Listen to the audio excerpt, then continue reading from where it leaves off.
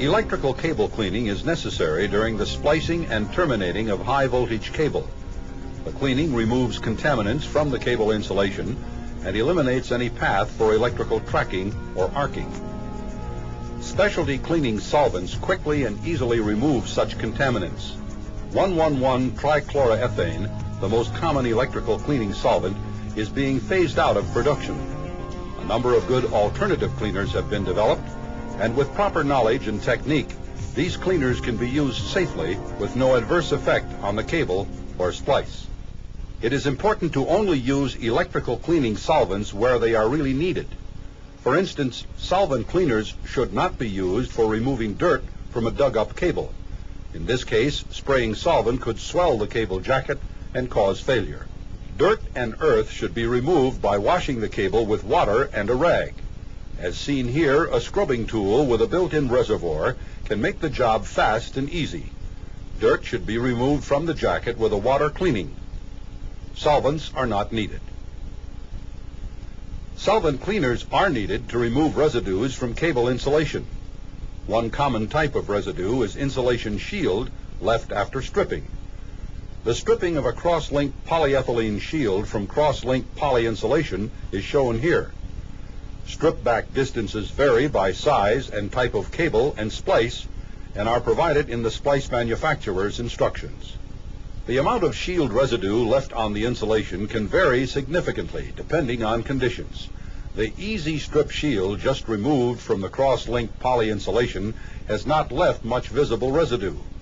However, even though the insulation looks clean, note the amount of black semicon material removed with a cleaning wipe. The technique used for the solvent wipe is very important. The wiping should always be from the conductor towards the semicon shield. Here, a circular wiping motion on the insulation going from conductor toward shield is used to clean EPR. Note that we are getting a significant amount of black shield residue on the towel. In this case, we will turn the towel to expose a fresh area for the next wipe. A similar technique is used for subsequent wipes until we get a clean surface. Only the insulation gets cleaned, not the insulation shield or cable jacket. It is extremely important to avoid wiping from the insulation shield onto the insulation.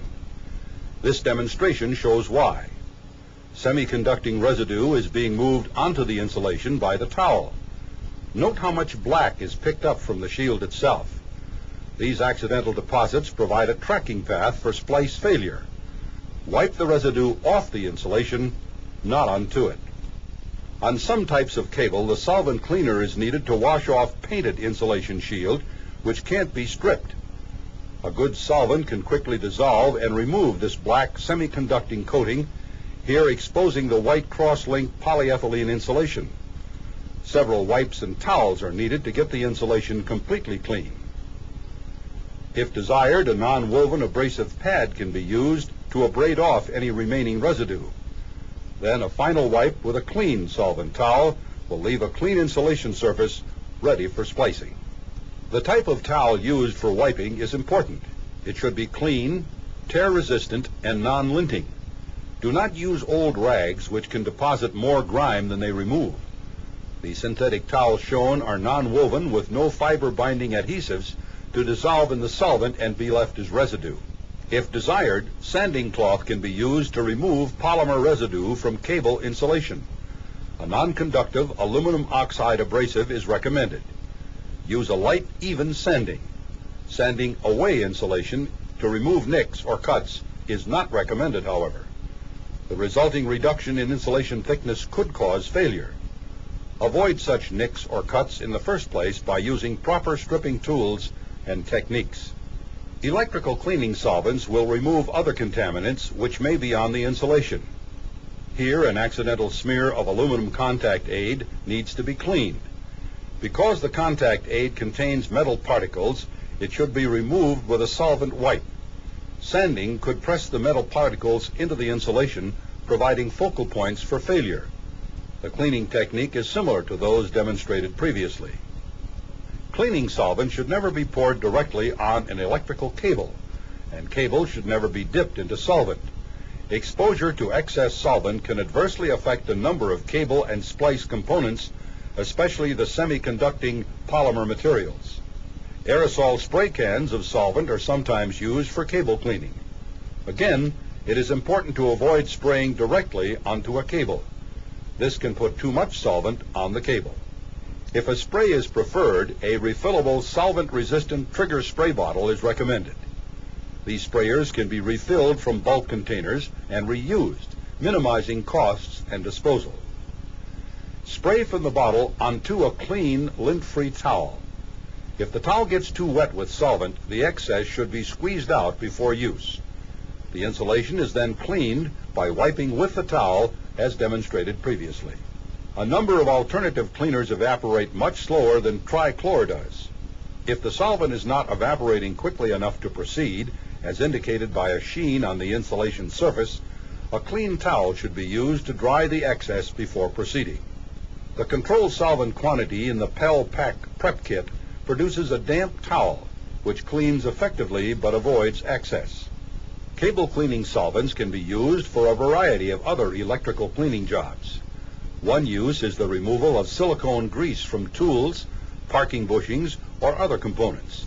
The principles for this cleaning are similar to those for cable itself. Avoid excess solvent and wipe the grease clean. As with cable, avoid spraying directly onto or into a component part. Here, too much solvent in a bushing well could affect the epoxy around the stud, causing oil leakage and failure.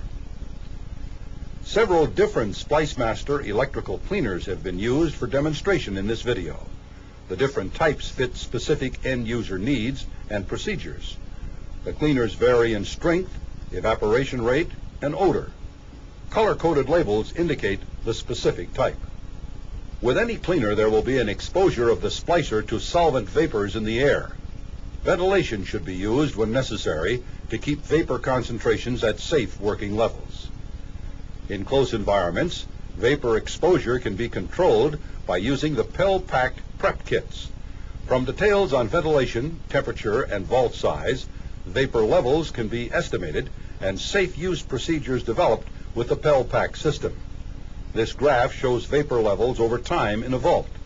Solvent vapor concentrations remain well below the safe working level. With the proper products and techniques, electrical cleaning can be done safely and effectively. Please contact American Polywater Corporation for additional product or applications information.